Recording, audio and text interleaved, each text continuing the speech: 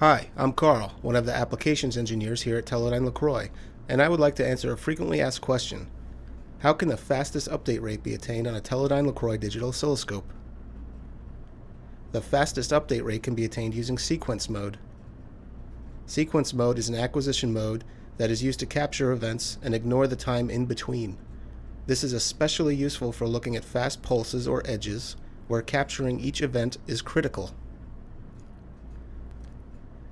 Capturing data in sequence mode is easy to set up and use.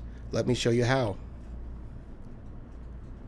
Today we are using an HDO 6000 oscilloscope, but this answer applies to all of our Maui Xstream digital oscilloscopes. On the screen we have a pulse with a rise time of around 5 nanoseconds and a width of around 20 nanoseconds. We are sending the pulse at a frequency of 1 megahertz. The HDO 6000 has a parameter called detrig time, standing for delta trigger time, which displays the delta between the current trigger and the last trigger time.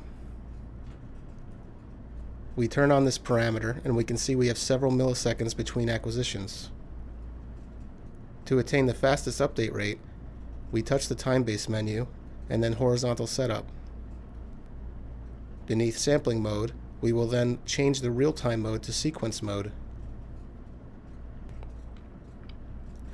We are now viewing 10 segments, which contain the pulse, ignoring the time in between the segments.